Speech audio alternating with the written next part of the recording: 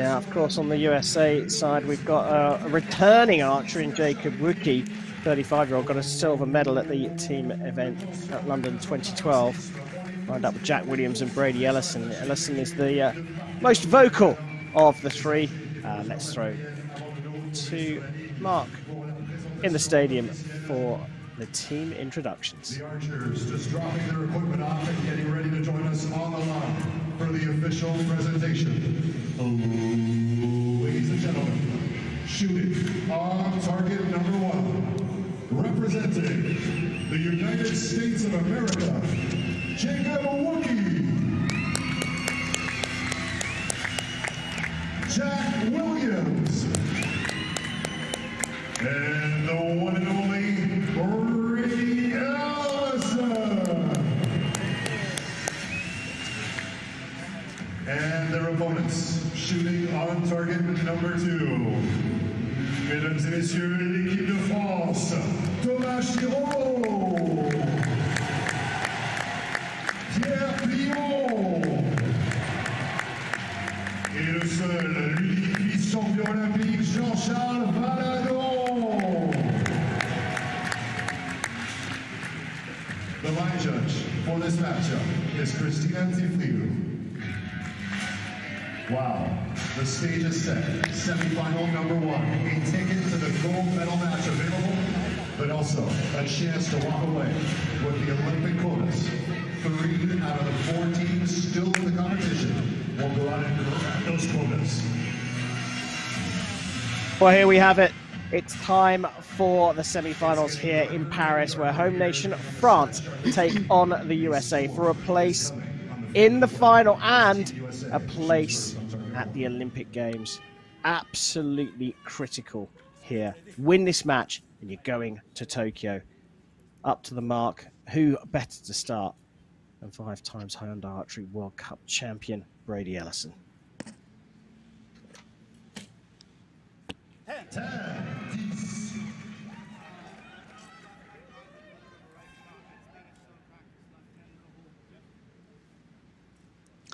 Brady's given some real advice there to his teammate about the wind conditions changing. I think he said it was different from where they were practicing just over the other side of the field.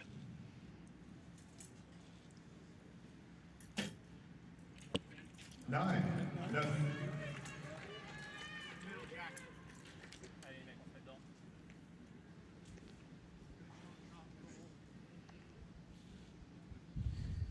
Quite a lot of pressure on the young 21-year-old here, Jack Williams. There's a sense of determination amongst these 3 Americans, but perhaps a little harder for someone so young. Shooting into the 8 ring for a 27 at the halfway stage. And talk about young, here's another young man, 23-year-old Thomas Giraud.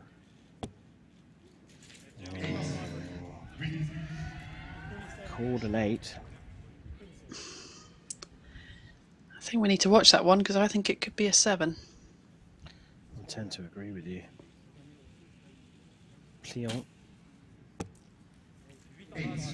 corrected over to the other side, both a bit low.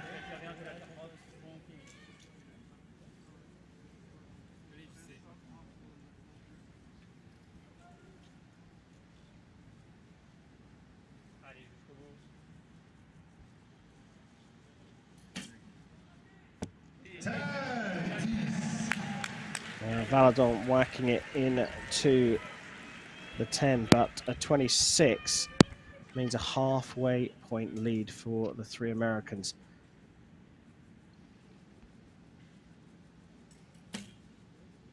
Yeah. Good call, good call. 10, 10. Good strong shot.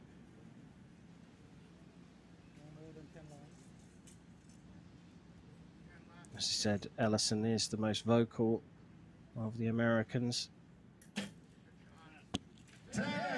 Great grouping as well for those arrows in the 10. So whatever he's saying, it's working.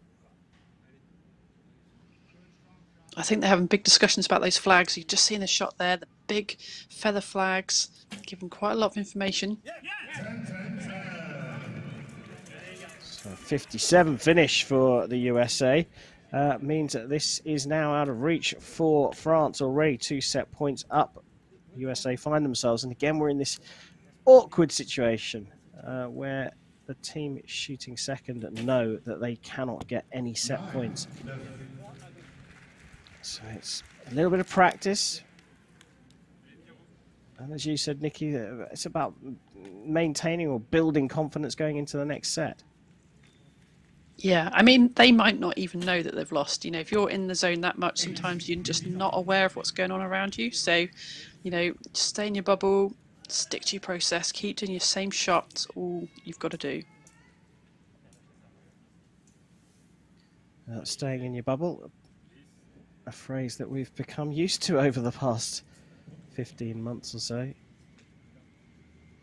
Very appropriate to archery. Finishing with a 52, but crucially the set points are with the USA. Okay, so a lot of talk from Brady Ellison and clearly a lot of listening from his 2 teammates. Is there any question that before this match France would have gone, hey, this is a tough one, but we've still got another bite of the cherry? Would they have allowed those thoughts to enter their minds at all? I don't think they would. You know, the calibre of this French team, you know, they're not a walkover here. You know, they won't be thinking about the bronze medal match. They'll just be thinking about this semi-final, these arrows, stay in the present. You know, there's no point thinking of the future. You don't want to think of losing because you're up against a good team. You've just got to do whatever you can do in this match, you know, to win. So, you know, you've got to stick with your brain right here, right now. Yeah. It's such a tough match, really. These next matches, the 2. If you make it to the semi-finals, you know you're still in the game, and but if you lose the semi-finals, you really, I don't know. You've just got to adjust your mindset going into the bronze medal playoff and make it the final. Make it your final. With 3 places available and 4 great teams who've all been shooting really well today, it's going to be very tough luck for the team that finishes 4th. Well, France trailing by 2 set points after the first set. Will shoot first in the second, and it's over to Thomas Chiraud.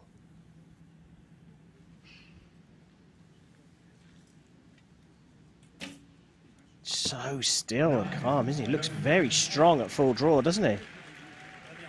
Yeah, really focused. You can see his eyes latched onto the centre of the target. You know, he's just running through the process and executing everyone as he wants to.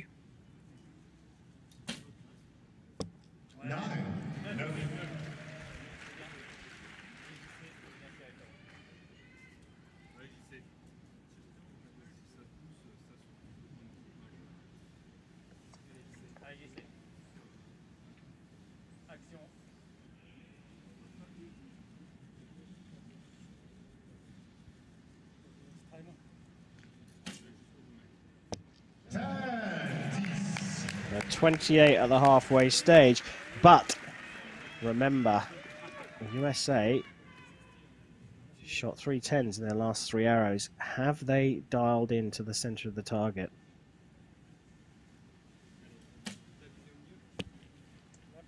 No. An 8. They had an unusual 8. Now, we had a 6 from Ellison in the quarterfinals, but we think that that was not necessarily a technical fault, but a malfunction in something in his process, or the arrow fell off the rest. There, though, that looks to be a wind-affected one. So now his communication skills come to the fore, as he has clearly passed on the right instructions to Jacob Wookie. Do you think it was just wind-related?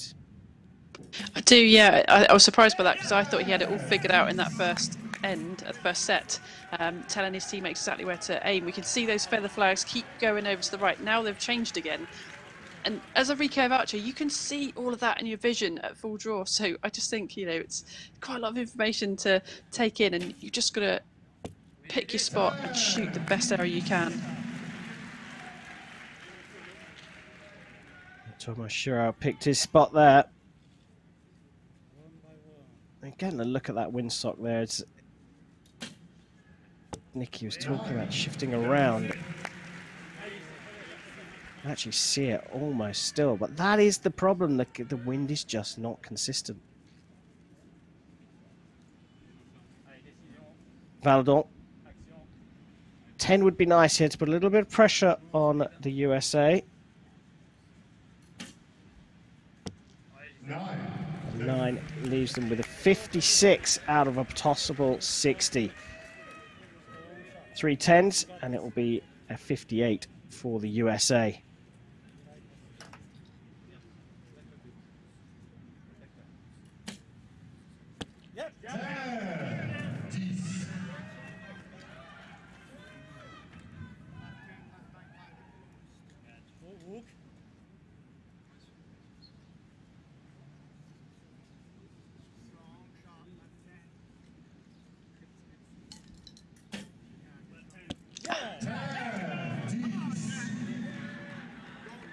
It is quite phenomenal. So an 8 to draw the set, 9 or a 10, and the USA will be 4 up. That is a 10. He is absolutely coming into his own. He looked good a couple of years ago before the world went on pause, and Jack Williams has come back out, and he looks to have polished off any of the rough edges that he might have had. He is anchoring this team absolutely superbly. And remember, just 21 years old. Yeah, America have just recently gone through their Olympic selection process, and these 3 guys obviously came out on top, and that was quite a process. The level, the depth they've got in America to even get into those top 3 spaces is really, really hard work. So, he will have been tested, he will have been under pressure already this season, and he's come here with that confidence of making the team, and he's doing exactly what he needs to do. Yeah, absolutely is. France staring down the barrel of gun. There is Pierre Pliant. He is the energy mass within the French team. He absolutely contrasts the cool, calm collectedness of that man there, Thomas Chiraut, who's fist bumping with de facto team leader Jean-Charles Valadon. They will need to bring their combined skills together to fight back here in this semi-final. They trail by 4 set points to 0 and will shoot first in a must-win 3rd set.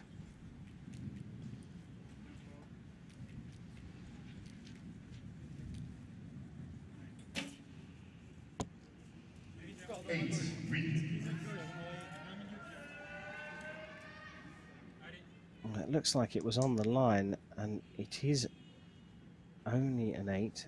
It could have been much worse, but it's about as far out on the 8 as you can possibly get. Both going left here, Nikki. Do you think they need to have a word with Valadon? Yeah, I think this is the problem, and America had the same issue with going left. So I think generally the flags are flying to the right down there. It's probably a case of over aiming off, because those feather flags move when there's not a lot of wind. Well, corrected out there for Jean-Charles Valadon, at 26 at the halfway stage for the French team.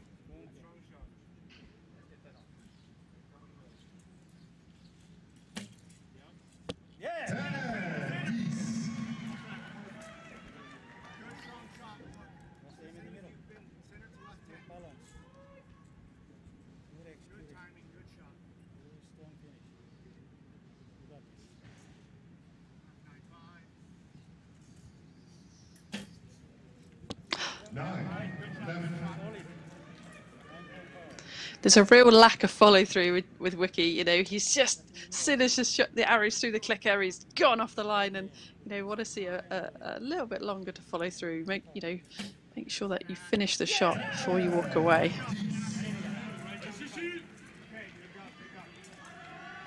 Seems to be working for him though, doesn't it? I mean, he's done that throughout the quarterfinals. He's done it through the semi-finals. He's just giving Jack Williams a little bit of extra time to do his stuff. You don't understand why he's doing it, but perhaps there's no need. Now they should be confident that Williams is the man to anchor the team. 35 for France at this stage.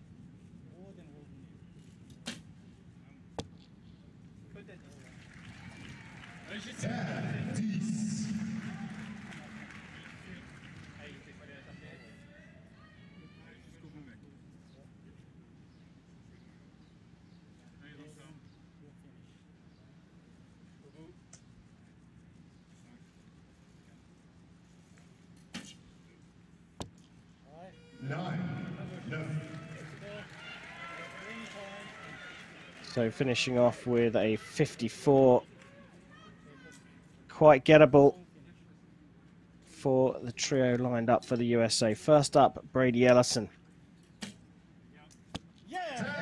Oh, that's what he wanted. You can see how much this means to Ellison. 2 arrows away from booking a place at the Tokyo Games.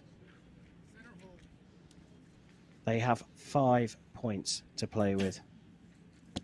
Shoots fast, leaves fast. 49 now, 54 the target to get the 1 point they need. Surely on Jack Williams' form, we are not going to be seeing a 5. What a finish from the USA. And yes, Jack was the yell from Brady Ellison. A big hug between Ellison and Wookie. And the USA have taken this in some style, beating France in the semi-finals 6 points to 0. And the USA will be shooting at the Olympic Games in Tokyo. And you can bet your bottom dollar they might well be standing on top of the podium in just a few weeks' time.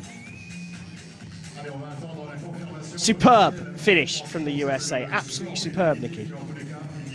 Yeah, incredible. You know, you can just see how much it means to them all. And Brady particularly, you know, Brady has won pretty much everything there is in archery, but he hasn't got an Olympic gold medal. He's won bronze, he's won silver individually, he's won team silver.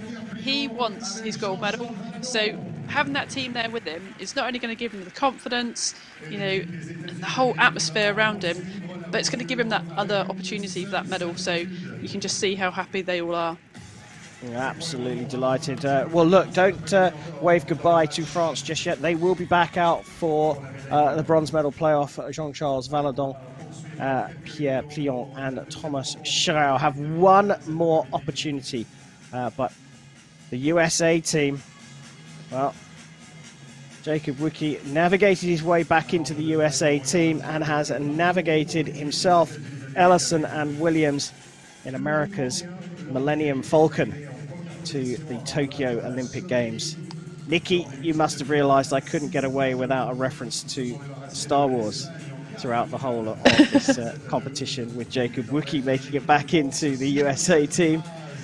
I know that they're going to be lining up in the mix zone at the moment. We're just waiting to hear confirmation that we will get a chance to have a chat with the USA, who have just confirmed qualification for the Tokyo Games. We're taking a look back at that semi-final with France as Valadon, Schreier and Pliant get another bite of the cherry in the third place playoff. A brilliant finish from the USA, 3 10s. In fact, all 3 sets they finished with 3 10s in the second rotation. They were just too good for France here in Paris. As I say, the French team of Valadon, Schreier and Pliant will get another chance in the bronze medal match. What a pressure match that will be. Just seeing the target, the American target, most of the arrows just drifting off to the left, as Nikki Hunt, former world #1 and our expert analyst, is saying the wind just swirling around, and the communication from Brady Ellison being absolutely critical. And look at what it means to that USA team.